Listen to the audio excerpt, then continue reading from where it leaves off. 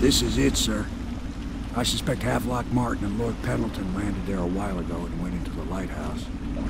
Knowing them, they're not giving up without a fight.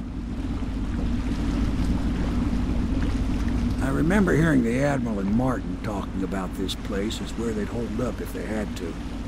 Anybody going in has to breach the fort and the gatehouse. Then there's only one way to the top. All I can say is that it's been a pleasure serving with you. Maybe after all this is settled, we'll see each other again.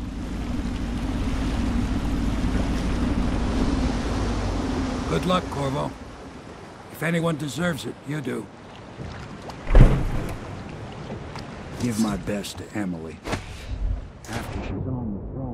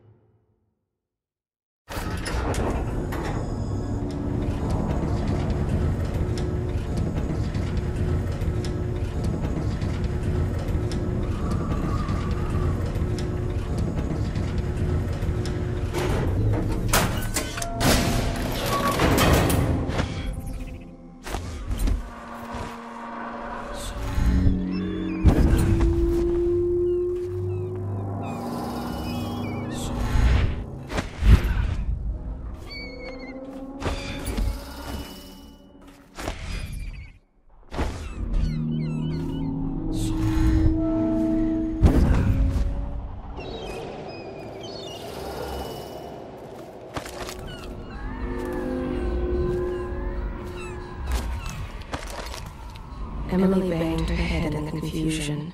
They dragged her crying into the waiting boat. She called your name.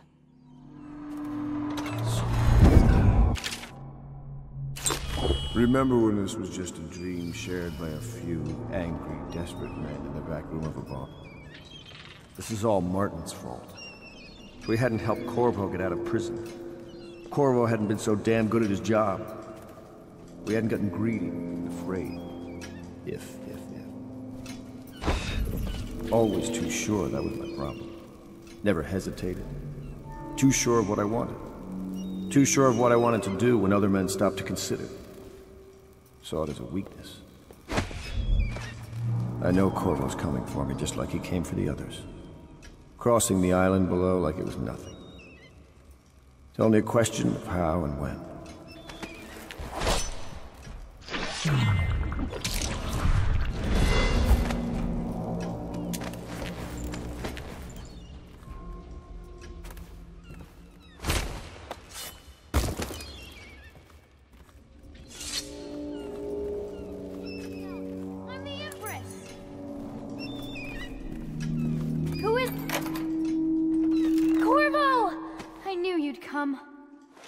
it going to be okay now?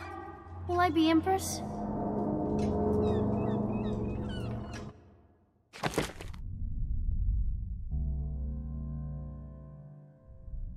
So ends the interregnum, and now Emily Caldwin the First will take her mother's throne after a season of turmoil. You will stand at her side, Corvo, guiding her young mind and protecting her from those who seek to exploit her or cause her harm.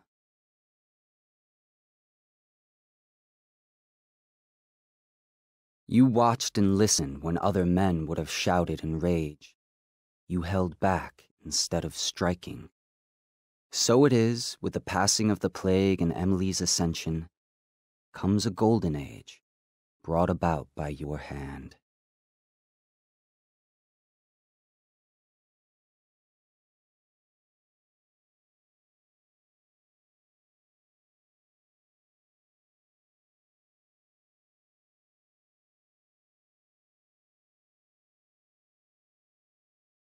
And decades hence, when your hair turns white and you pass from this world, Empress Emily, Emily the Wise, at the height of her power, will lay your body down within her mother's great tomb, because you are more to her than royal protector.